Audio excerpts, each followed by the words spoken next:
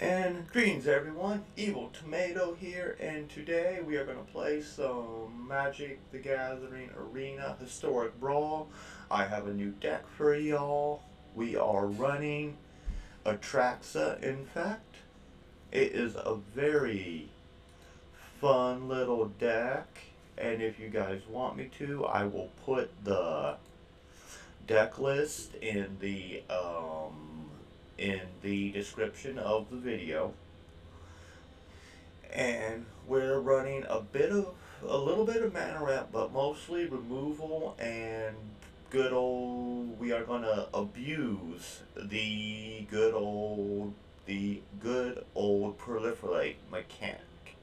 And how we're gonna abuse that is low cost creatures and spells and one enchantment. A noxious tide. Whenever you cast a spell, proliferate, and this works so good because we have some synergies that go and give +1/+1 counters to everything, and then every time I play a small creature, everything gets a counter. Your opponent takes a poison counter, and then you swing and you make people really salty. I will say this deck does have some weaknesses.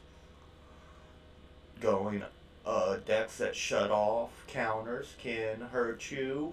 Decks that shut off triggered abilities can be a problem, and your biggest fear is going to be monocolored decks.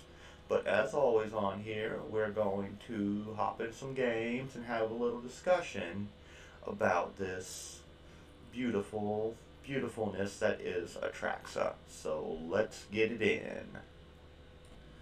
Okay, game one, and we have Moldrotha as our opponent.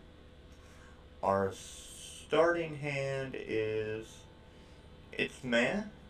I've seen better, but I'll rock it just because it's decent. We got some good things, like this enchantment right here, along with all the other synergies in this deck, like good old proliferate. Sorry, I can't speak today, everybody. Does so much work because you're giving counters to everything. This card also does great in Walkers and Friends, so keep that in mind if you are looking into that type of deck. I don't know what everyone's playing anymore because, yeah, I've been away from the Magic sphere for a minute. I'm hopping back in. I've been doing some other content, which I will still continue to do that content because it means a lot to me because who I am. But sometimes it's good just to sit back and play some cards and make people salty. Oh, come on, my dude. You gonna quit on me, aren't you?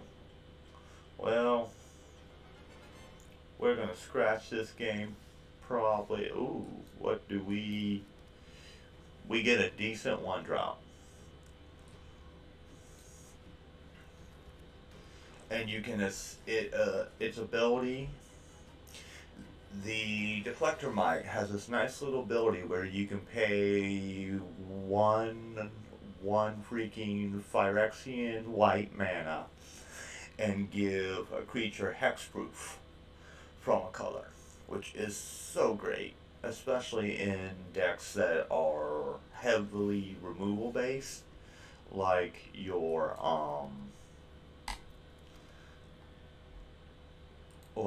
red blue storm decks. It does a lot of work. And we have all four of our colors. It's not great, but this person's still ramping out. Yep, we have all four. And we're just gonna drop this so we can start pumping out counters. That would be pointless to play yet. So we're just gonna smack them in the face, get a poison counter. That triggers, and now we have a 2/2.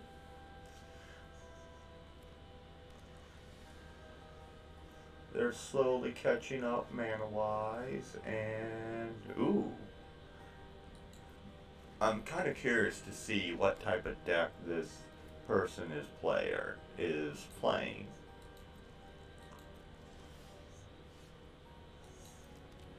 Action comes back to me and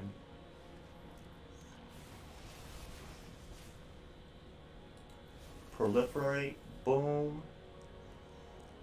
We're not going to swing because you could block and kill it. We're just going to hold up for this turn. Next turn we'll swing at their face.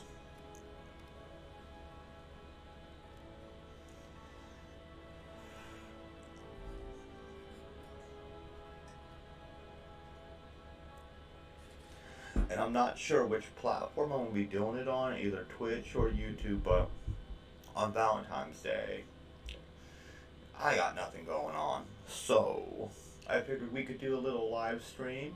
If you guys want to, down in the comments, let me know what game you'd want me to play, either Magic the Gathering or Diablo 3, because those are my two main games I play on here. And yeah, just let me know so we can have some fun, hang out, and have an awesome Valentine's Day. Oh, you're gonna lock down my thing. That's just mean, dude. Oh, I can't block anyway, so I will take the 4 to my face. I will say this deck really doesn't get popping off until you get Atraxa into play, but once we get her in, it is so beautiful. And yeah, we're just going to give that a minus counter, proliferate, and then drop that into play. And yeah, I don't want you to have that ring, because anyone who's played Historic Brawl for any amount of time, you know that that ring gives you so much mana, especially in this deck. Like, oh my god, if you get that ring going in this deck, you have mana for days. Like, some of the best mana ramp ever. And let's see, what did you play? Looks like you're going for like a, I haven't seen that before. A snow-based creature, snow-based Moldrotha deck. But it's all good. We're going to drop this Growing Rights, aka the poor man's Gaia's Cradle. It takes a couple more steps to get going, but in Arena we don't have a Gaia's Cradle. So, and ooh, we'll take a Death Toucher, please. And then, yeah, I don't want you to have one blockable, buddy.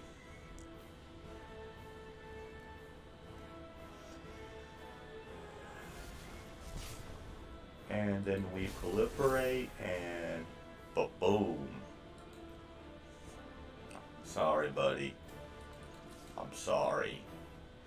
You just chose, you got seeded with the wrong game, and oh my god, that was so beautiful. So, after game 1, not too bad. Like, I wish I could find ways to speed this deck up a bit, but, you know, Wizards, give us Mana Crypt and Soul Ring in Historic Brawl. Please. I would be forever thankful. But that's not going to happen. Okay. Let's move on in to game 2. And here we are. Game 2. We are playing mono green. And we're going to mulligan this hand because it is some hot garbage. That's doable. That is very doable. We have a 1-drop. See, the key to running any deck above 3 or more colors is in the early game you either want to ramp out or you want to have build up a steady defense of 1 drop. And we're going to equip that to him. Now it has a toxin of 2. And take that lovely poison and get wrecked. They are mono green, so we are going to try to speed this game along. Anytime you're playing a mono green deck, you want to remember, kill them quick. And with any Magic game whatsoever, remember, don't ever play with your food. Because when you play with your food, it gives your opponent the chance to come back. I've had people that have had me in games, and they played with their food. And when they do that, I end up pulling some shenanigans out my butt, and yeah, they lose. Oh, you're rocking those sleeves? Cool.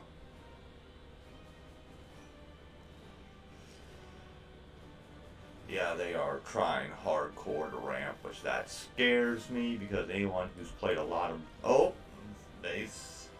Like, I don't even know. Am I even going to count? We'll keep it. We're going to keep this game in the video. But we're going to probably add another game on. Just because that was kind of weak. So moving on to game. Okay, I'm not gonna lie, we're probably gonna lose this one. We are playing red green gobs, but we got some good removal. I'm gonna mulligan. Just my luck. I would mulligan into a worse hand. And kitty cat, stop it. I'm sorry about that, everyone. Okay, we can keep that. We're gonna pop that on the bottom. And hopefully our luck is, hopefully our draws are with us. We get that, which is a good 2-dropper. We got some mana ramp and removal. So we're going to drop that, and pass.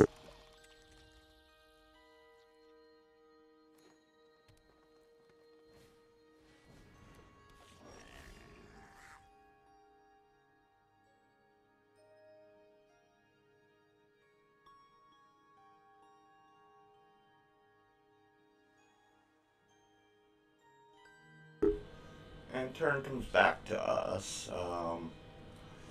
We're still missing 1 color, and you dropped your commander. You know what I think of that commander drop? Nah. Get that out of here. And the main reason I like to always, whenever I can, pop off a commander is because then they gotta waste their resources on recasting that commander. Which gives us a chance to get a little bit ahead. And our choices now in this game are, do we want additional poison counters, or do we to mana ramp? Looking at the battlefield, I think I'm going to take mana ramp, which will lead into us being able to drop the Century down, and then we can exile the Talisman, unless this guy scoops on us. Oh, he's starting to rope.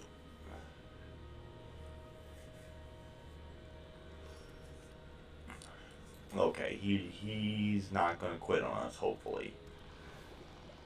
Then we take his mana ramp away, because it's always good to get you mana ramp and then remove your opponent's ramp, so that way they have less resources to use against you. And you redrop your commander, and yeah, we're just going to drop that. You don't have flying, so you're going to take 2 poison counters. I will say this guy is a part of your core combo you want to get out as quick as possible. as long as there isn't fear of it being removed.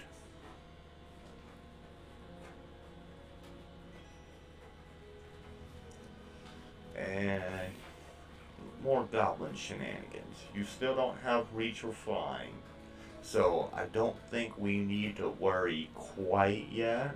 I will say this deck could use a little bit of board wipes. Like maybe a Masker Worm or Masker Girl would be great. I just don't know what I would take out for that.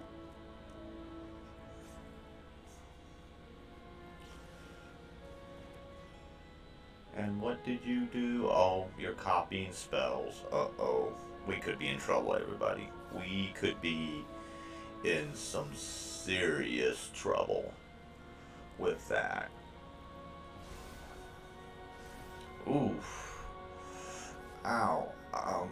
I don't want to lose stuff, so I'm just going to take 5 to the face, because we're almost halfway to where we need to be to kill this guy. I think we're just going to get the mana ramp out. And yeah, give you some more poison. Feel the burn. Feel it good. It burns us, master. It burns us. Plays a mulch. What are you ramping for, my guy? What are you ramping for? This worries me, everybody. This worries me. Oh, you blowing up my things. Why are you blowing up my things?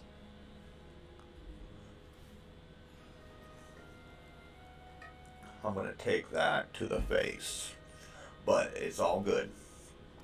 It's all freaking good. I can... yeah, you don't really have the mana for any combat tricks, so I will block that goblin. Take that. We are 2 swings. Nope, that's game. Because, let me see. We drop you. Move to combat.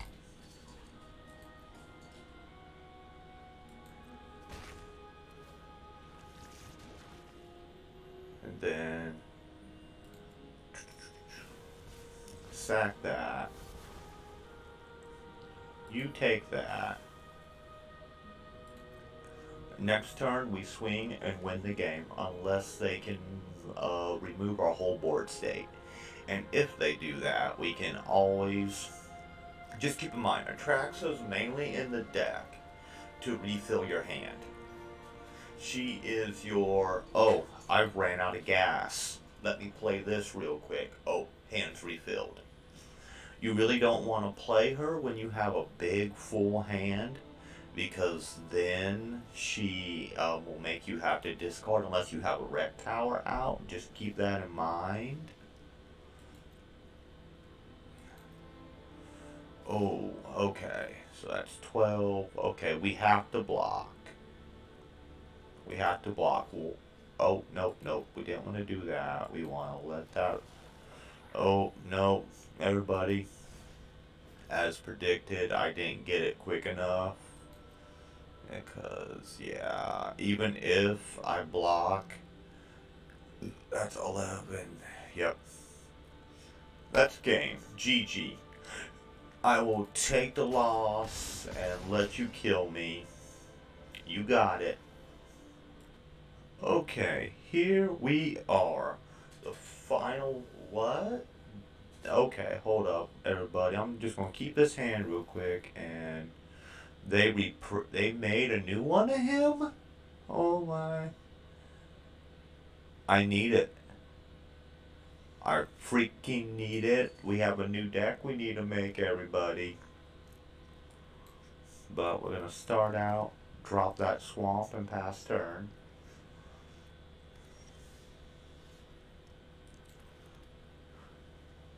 We're gonna get this mirror out because he doubles as a mana rock.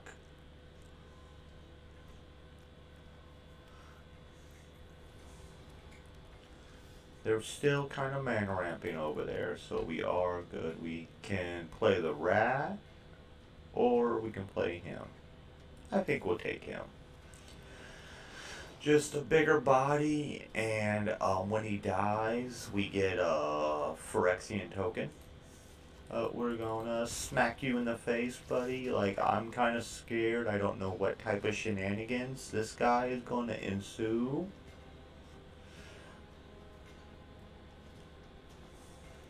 Because for those who've played Commander for a long time, you know the old one, he was the like one of the biggest partner draw engines out there.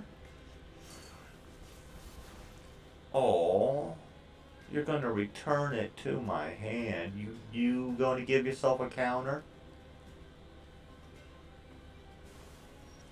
No. Oh, I was hoping, but it's all good. 'Cause we'll just recast him and drop the rat. And yeah, I'm kind of salty. You sent my things back to my hand, and that wasn't very nice. Like, oh my god.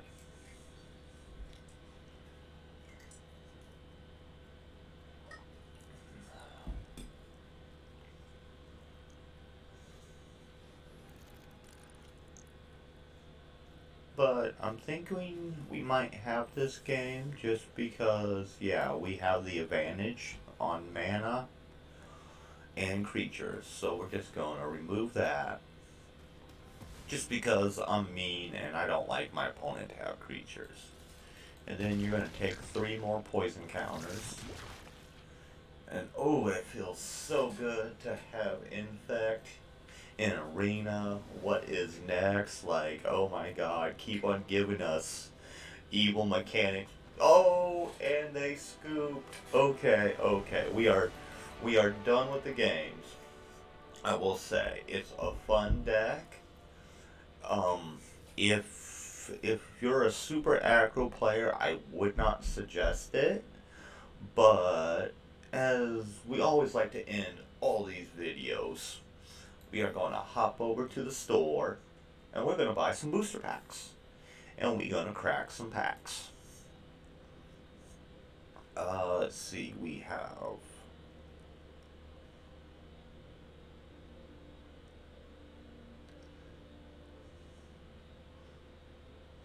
have enough to get 2 regular boosters.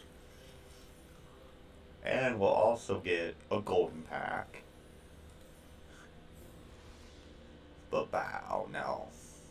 Now, we're going to probably start out with the golden pack. Let's see, what do we get? I love cracking. Oh, we got him. Oh my god, we fucking got him. We have another deck to build, everyone. Stay tuned for the next adventures in Historic Brawl. Blue Suns. Ooh, okay, ooh. That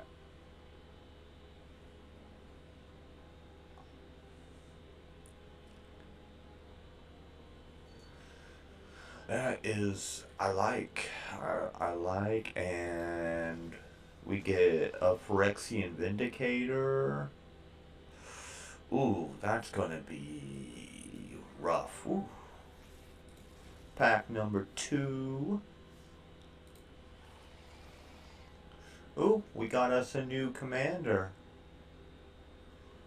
that creates Phyrexian Goblin creature tokens. Oh my god. Well, that's a thing for a Spellslinger deck.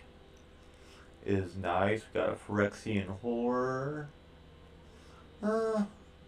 Mediocre equipment. And not bad. That might end up in another deck. Okay. Pack number 3. Let's go. Ooh.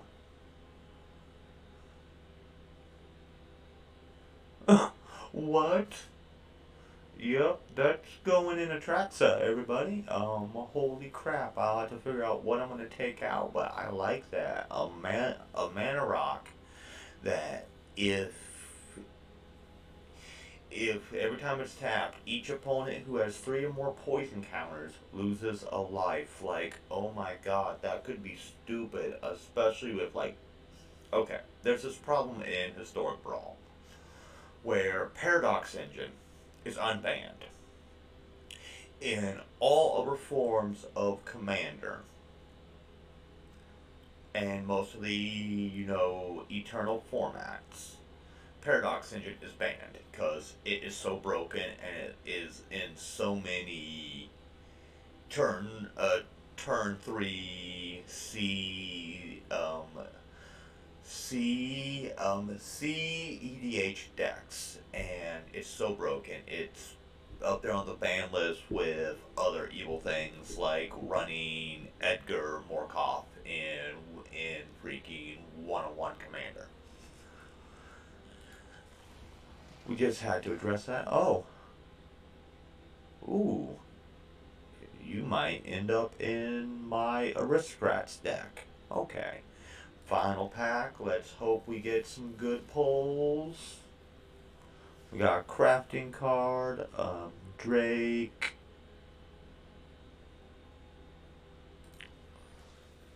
And, we got the Red Sun's Twilight. So we're only 3 away from having the whole set. That is nice, and I hope you all enjoyed watching me play some Magic and ramble on like I always do, because yeah. So that's what happens when you're me. You just ramble. But thank you for stopping by. Yeah, and also, if you guys enjoyed the content, make sure to drop a like, comment, go down if you haven't already. Go and hit that little red button and sub to the channel. Make sure to turn on all